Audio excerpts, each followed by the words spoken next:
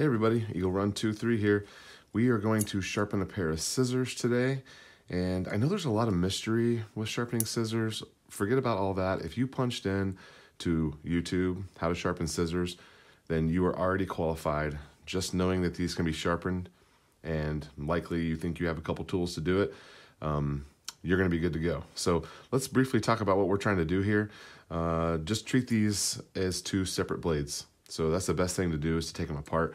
Hopefully you've got a quality scissor that actually comes apart.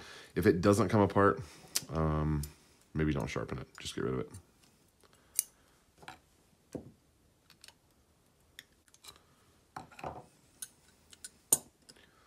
Okay, so these are some pretty high-end, let me show you the brand name here. I almost lost my washer.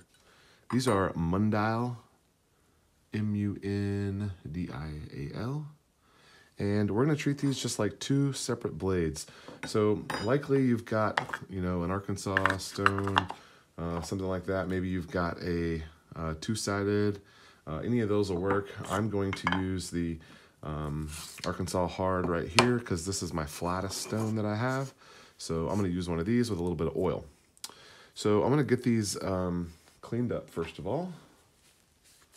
These are some fabric cutting scissors, and it looks like they are very linty in here. And so we're gonna make sure we take care of that. These are basically a chisel grind. Normally on a knife, you've got a bevel on each side, and scissors are different than that. And you wanna make sure you pay attention. This back side here needs to remain flat. And if you can see right there, those little shiny spots, that is damage in the blade. Those little shiny edges, those are damaged. So this needs to remain flat. I don't know that I'm going to do this, but you could place this on here and flatten the back of that. I'm probably not going to do that. We're gonna see how far we can go with that damage right there. And then this is the side that has the bevel. It doesn't matter what the degree is, because you're just going to follow that bevel. You're gonna set it on your stone, and you'll be able to rest it right there, and you'll be able to feel that flat as it hits on the angle. Piece of cake. Same on the other side. This is gonna remain flat, and we've got our bevel right there. That will set here on our stone, and we will be able to sharpen. All right, let's get set up here and sharpen these.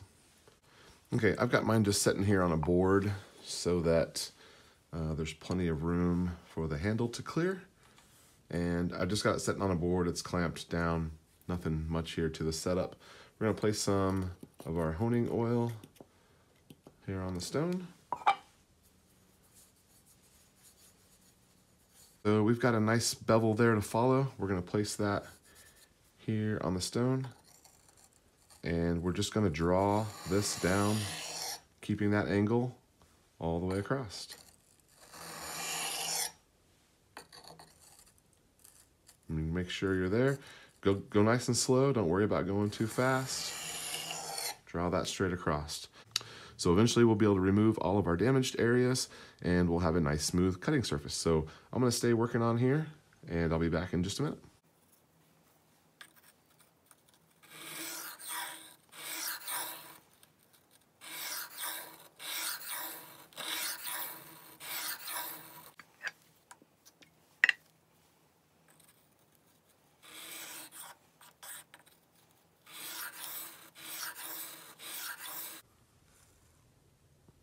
Okay, all right, I had to spend a fair amount of time on that damage. So let's see how we're,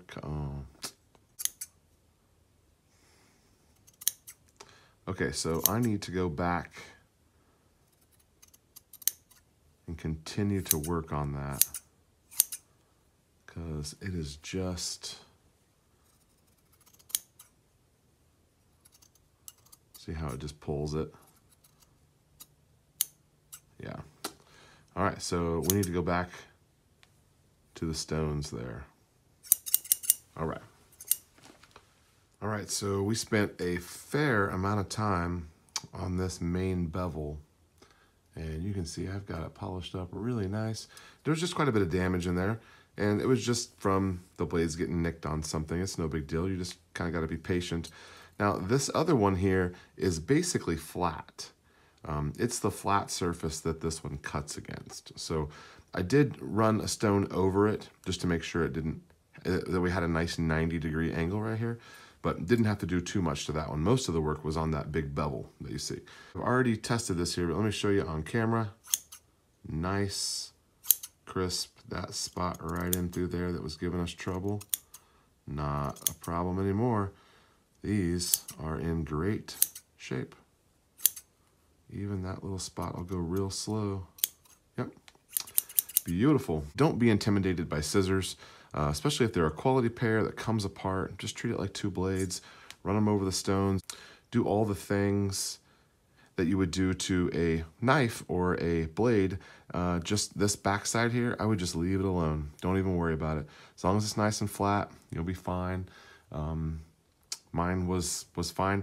I just made sure that my bevel was good there, and it's sharp enough that I could cut arm hair with. It's shave sharp right there. So I'll go ahead and get the nut back on here and get these lubed up, but wanted to keep this video nice and short for you. Sharpen some scissors. It's kind of fun, and you'll learn something. All right, Eagle Run 2-3. Thanks for watching.